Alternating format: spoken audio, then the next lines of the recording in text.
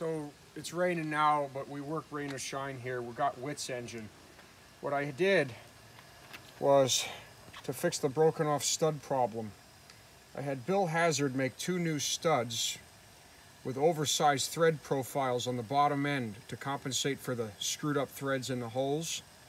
And what's going on here is Whit set these cylinder castings inside the boiler. So this thing here is a continuation of the boiler itself. The cylinders are always surrounded by water and steam, mostly water because the water level's about here. So the cylinders are always at boiler temperature no matter what. It's a neat innovation that he didn't come up with it, of course, but he was one of the few people building engines this way in this era.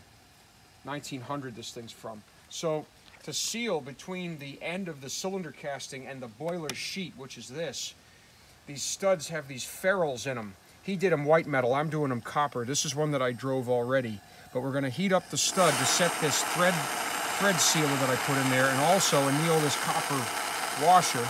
You can see here, made this on Tommy's lathe. You see it rotating there. There's your ferrule.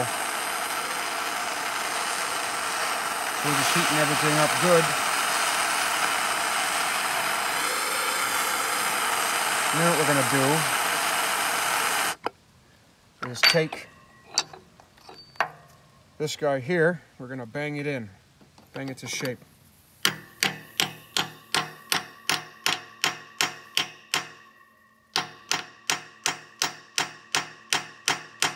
So this is a snug fit on the stud. The ID is the same as the major diameter, but you see what happened there?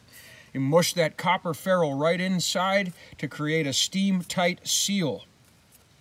So we're making good progress, but this took a lot of time and tooling to get together, and I'll tell you what, making those copper rings out of flat copper sheet was not easy.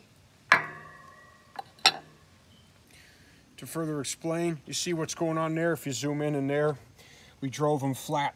There's a countersink in the boiler sheet, but not just that.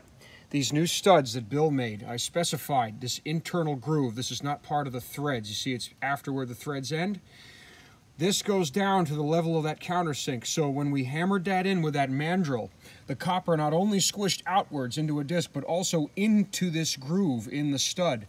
That's where the steam seal comes. And it's also part of the structure that prevents the boiler sheet from pushing up from the pressure. So this is not only a cylinder stud, but it's also a stay bolt.